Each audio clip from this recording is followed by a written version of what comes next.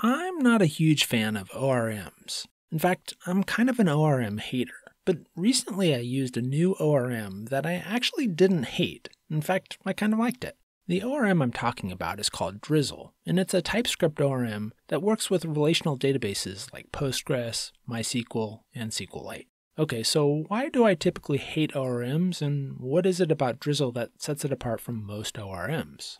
Well, I'll answer this in a moment, but first I've got a message from the sponsor of this video, which is me. You see, it's currently the summer of 2024, and I recently was laid off from my startup job, and I'm looking for a new job. So if you know of any developer jobs that you think I might be a good fit for, please reach out to me. I'd love to chat.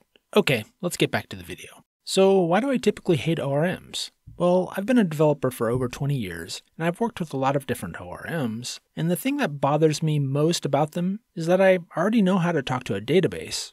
In other words, I know SQL very well, but with most ORMs, I can't use my SQL knowledge. I have to learn a new language, the ORM's language, which inevitably becomes a source of frustration for me. Now, to be clear, if you follow the happy path with ORMs, they can seem pretty great, but as soon as you need to do something that's not on the happy path, things can get really frustrating really fast. And for somebody like myself, who is very good at SQL, it often feels like the ORM is just not worth it. Okay, so full disclosure, I've actually tried to ditch ORMs in the past, and when I did, a funny thing happened. I eventually found myself kind of re-implementing an ORM, and that's when I came to realize that you can't really escape ORMs. You either use an existing one, or you end up building your own. So I think that ORMs are pretty much unavoidable, so the question I'm left with is, why can't ORMs be a little bit better and a little less frustrating to somebody like myself, a SQL fan?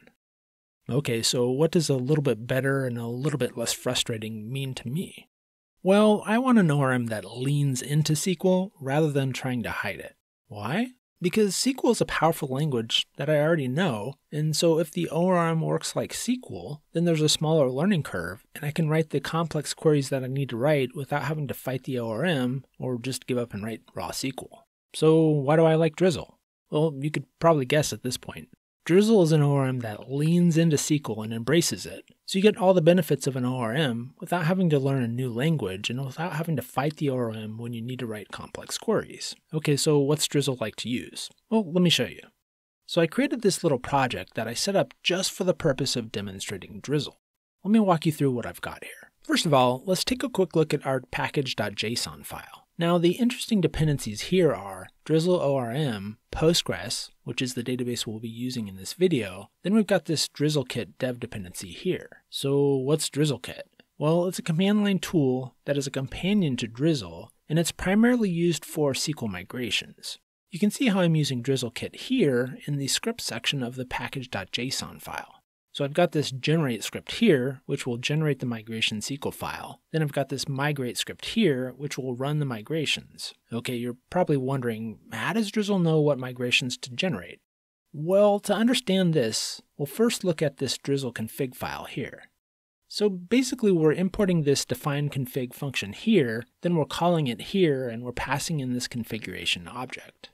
The dialect property is set to Postgres, which is the database we're using. And then we've got this schema property here that points to this schema file that we'll look at in just a moment. Lastly, we've got this DB credentials property here, which contains the database connection information. Let's go take a look at the schema.ts file that's referenced here. So this file represents the single source of truth for our database schema. In other words, this file is where we define our tables and their columns and indexes and so on. Then the application uses these definitions to generate the SQL migrations, and it also defines the TypeScript types that represents the tables and columns. We see two tables in our schema file, a customer table here and an orders table here. Now, if you know SQL's data definition language, then this schema file should feel pretty familiar to you. Let's take a closer look at this customer schema definition. First, we see a call to the pgtable function. The first parameter passed into pgtable is the name of the table in the database, and the second parameter is an object that defines the columns of the table we're creating. And the first column we see is the ID column. Its type is a serial type, which is a type that auto-increments, and it's the primary key of the customer's table. Next, we see the name column, which is a text type, and it's required. Then we see the email column, which is also a text type. It's required, and it must be unique. Lastly, we see a couple of meta columns, created at and updated at, which default to the current time. The next table is the orders table, and its schema definition is pretty similar to the customers table. The only interesting part of the orders table is that it has a customer ID column, which is a foreign key that references the ID column of the customers table. Now there's a third parameter to the pgTable function, where we're passing in this function here. This function is used to define the indexes of the table. So in this example, we're defining an index on the customer ID column, which is a foreign key. Next, we see a couple of optional relationships that we're defining. We see that the customer table has potentially many orders, and the orders table has one customer. So a moment ago, I said that these two relation definitions are optional, and a little bit later in the video, I'll show you the situation where these become useful.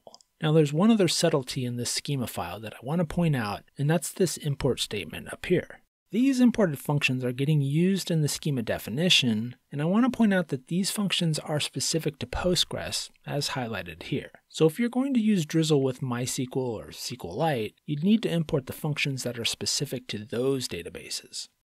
Now the nice thing about this schema file is that it automatically figures out what migrations to generate based on the differences between the current schema file and the previously generated migrations. So to generate the migrations, you'd simply run this npm script, the generate script. Now I've already run this script, so running it again would have no effect, but let's go take a look at the migration that was generated when I ran this command. So I'll open up the Drizzle folder, which contains the migrations, then I'll open up the SQL file right here, which is the automatically generated migration file.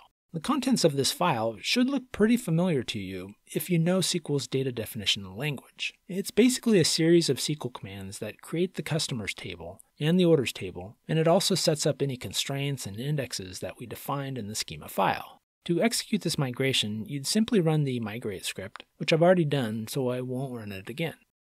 There's one other file I want to look at before we start writing some queries, and that's this db.ts file here. This is the file that instantiates a Postgres client here, then we're creating a Drizzle instance here by calling the Drizzle function and passing in the client and the Drizzle schema we just looked at.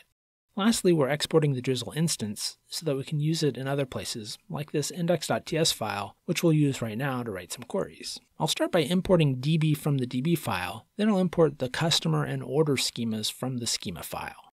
The first query we'll write will insert a few customers into the customer table. Okay, so how do you perform inserts with Drizzle? Well, if you know how to write an insert statement in SQL, you pretty much already know how to write an insert statement with Drizzle. For example, here's the SQL syntax you'd use to insert 3 customers, and the Drizzle syntax is very similar to this. Let me show you. So I'll say db.insert, and I'll pass in the customer schema, then I'll call the values method, and I'll pass in an array of objects where each object represents a customer. Now if you compare these two snippets, you see that the syntax is very similar.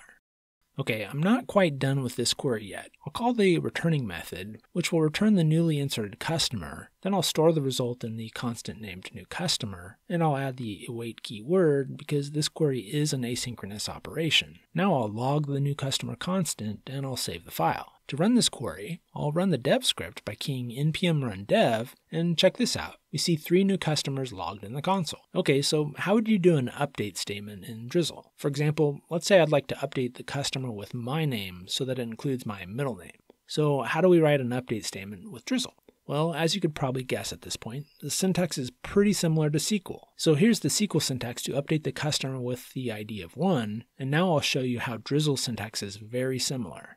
So I'll say db.update, then I'll pass in the customer's schema, then I'll call the set method, and I'll pass in an object where the key is the column name, and the value is the new name. Then I'll call the where method, and I'll pass in the condition that the customer ID is equal to 1. And to use this equal function, I'll import it from Drizzle ORM.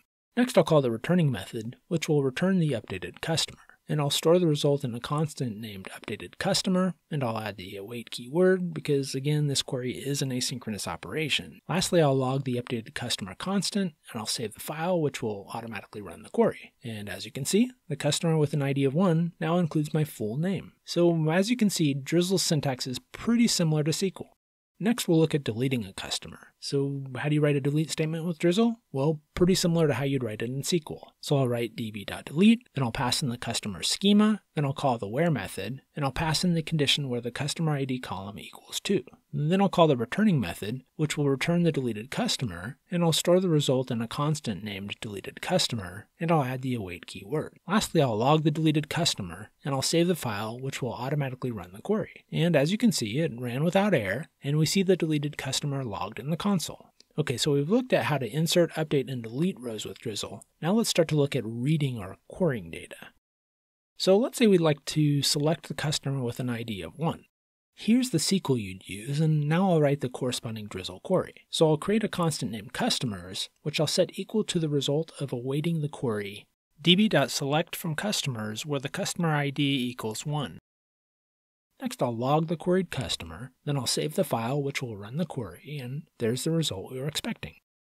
Now, one of the nice things about Drizzle is that it offers end-to-end type safety. So for example, if I hover over the customer, we see its corresponding type.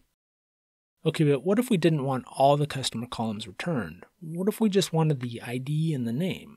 Well, to be more selective, we can pass an object into the select method, then we can specify the columns to return in this object. So I'll say return the ID from the customer ID column and return the name from the customer's name column. Then I'll save the query, and as you can see, the query only returned the 2 columns we were looking for. Now, I want to insert a few rows into the orders table so that we can do some joins. So I'll insert these 3 rows, which gives us some data to work with. Now let's say we'd like to query all the customers in the customer table who have orders. So the SQL to perform this would look like this, and the Drizzle equivalent query would look like this. So as you can see, if you know SQL, you kind of already know Drizzle. Okay, but what if we wanted to perform an outer join? In other words, what if we wanted to return all the customers with or without their associated orders? Well, we just changed the inner join method call to be a left outer join method call, and if we look at the results of this query, we see customer number 1 with its 3 orders, then we see customer 3 which has no orders. Okay, but what if we wanted to do an aggregate query? For example, what if we wanted to select the customer ID and the count of how many orders each customer has? Well, I'd simply change this query to include the columns I want in an object passed into the select method. So I'll pass in an object, then I'll say to return an ID column, which has the value of the customer's table's ID, then I'll return a count column, and I'll import the count helper function from Drizzle ORM, then I'll call the count helper, and I'll say to count each order ID. Lastly, I'll call the group by method, and I'll pass in the customer's table's ID column. Okay, now I'll run this query, and we get the result we were looking for. The customer with an ID of 3 has 0 orders, and the customer with an ID of 1 has 3 orders. Now, there's one other way of performing queries. It's what I'll call the non-SQL way of querying the database. This method of querying data is a little more like other ORMs. Let me show you. So I'll write a new query where I set a constant named result equal to the result of waiting on db.query.customers.findMany. Next, I'll log the results. And as you can see, this type of query works as well. You remember earlier in the video when I was showing you the schema file and I mentioned there were 2 optional relationship definitions here? Well, these relationship definitions are used in this style of querying. So if you wanted to query the customers table and include the orders, you'd modify this query, passing in an object to the findMany method, and I'll say with orders, which I'll set to true. Now if we save the file to run the query, we see the customers and their related orders. So I generally prefer the SQL style of querying, but this style of querying has its place. Okay, hopefully this has given you a taste for using Drizzle. Now there's one final point I'd like to make about Drizzle, and that's the fact that every query you write in Drizzle will result in exactly one SQL query, so it's efficient, and it's less susceptible to inefficient queries that plague many other ORMs. So if you're working in TypeScript and you need to interface with a database, you should strongly consider using Drizzle, as it's a pretty solid option. Okay, thanks for watching. I'll see you next time.